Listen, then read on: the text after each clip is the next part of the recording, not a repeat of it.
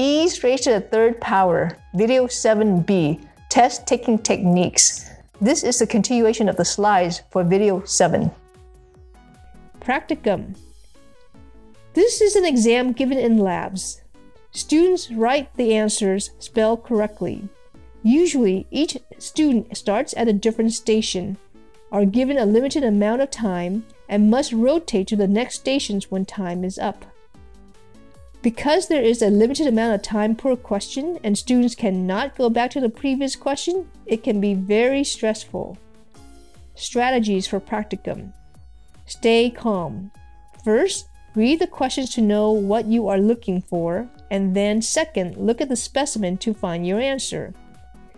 Third, write your answer on the blank space for that number on answer sheet, or write little clues to return to this later if you do not know. Remember to put a question mark in this space so you can skip this number. Do not look at the specimen first. You need to read the questions to give the correct answer. If you don't know something, do not let it bother you. Just move on. Do not let it distract you from answering the remaining questions, which may be easy and unrelated to the one you don't know. If you have time remaining after easy questions, then go back to the questions you have skipped, using the clues you have written. Use any spare time to check your answers and spellings. Suppose you did not know number 5 but forgot to leave it blank. You realize your mistake when you are at number 10. To save time, renumber instead of erasing and rewriting the answers. Cheating.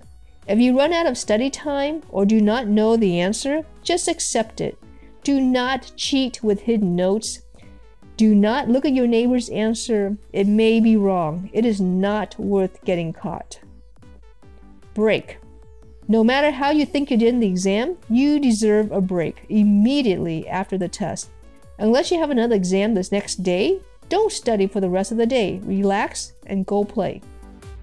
Now, let's review how you perform on the test and watch video 8, post-test analysis.